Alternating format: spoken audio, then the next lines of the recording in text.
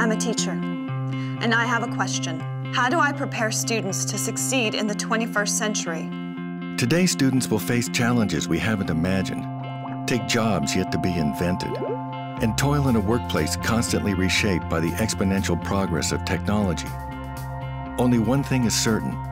Classrooms designed for the industrial age won't prepare students for this dynamic era. A new century calls for a new paradigm. So what's my role? We need to reset our sails and navigate these uncharted waters with our students. The sage on the stage must become the guide on the side.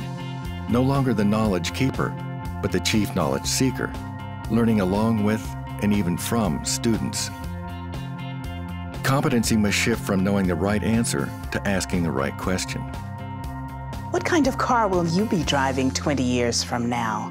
Or will it do the driving?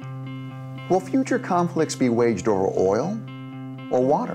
What do we do if sea levels rise as predicted? In reimagined classrooms where students become information producers rather than information consumers, questions spark curiosity, encourage critical thinking, and foster creative solutions, skills our students need to adapt to any situation and compete on a global level.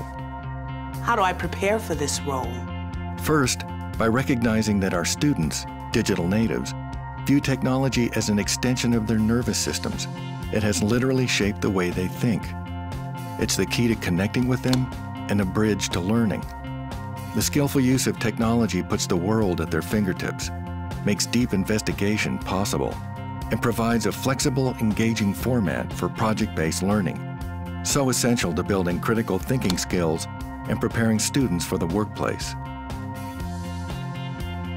And where do I learn these skills?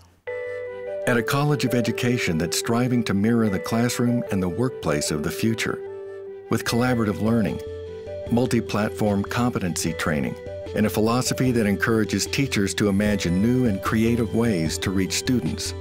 What if I created a project that allowed my class to work with students around the world to document climate change? Could a teacher in Argentina tutor my Spanish students in real time? Why not? How can I design a project that gets my young students excited about the creative power of math? Do you think in 2020 that you'll wear your next computer on your finger or under your scalp?